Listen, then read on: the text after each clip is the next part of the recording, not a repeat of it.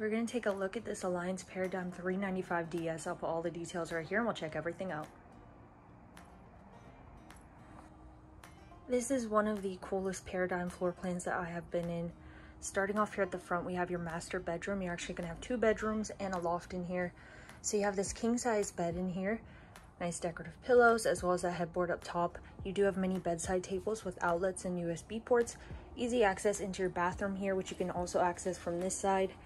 You've got the foot flush toilet down below, epoxy countertops, nice gloss finish on that, as well as inside your shower here. You do have that seated bench area, nice size shower head as well. Medicine cabinet and storage on the side here. And then turning back to your bedroom here, you do have this dresser space. There is a space underneath for shoe storage, and then you'll have hidden storage up top here. Place for your remotes and valuables. TV up top, and then a huge closet space. So plenty of room in here. You'll also have your washer and dryer hookups in here, which are going to be on that side over there. And you have this ottoman seating here, kind of like a little bench with extra storage. Storage under your bed as well.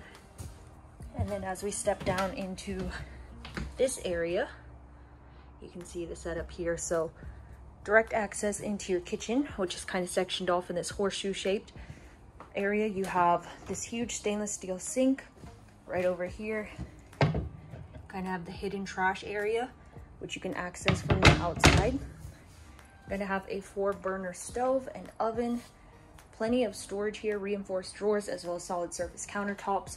A lot of counter prep space on this side. You've got the decorative backsplash.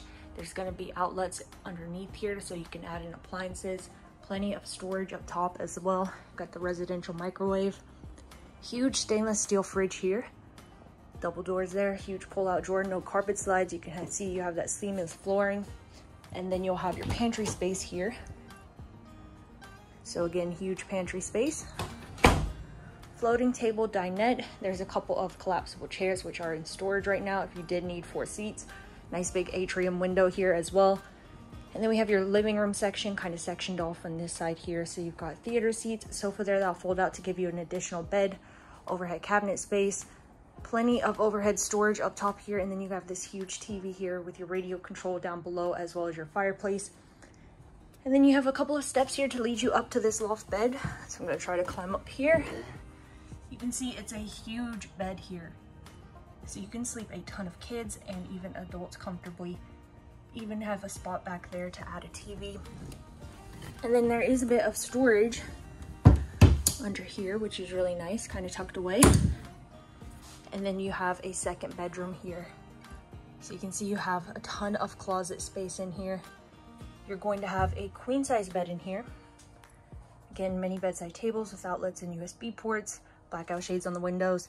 And then you have this bathroom back here, which I think is a really nice feature. You can see you got that light up top, so a ton of lighting coming in here. Again, epoxy poured countertops, under-mounted sink, toilet on this side, and then you've got your shower here.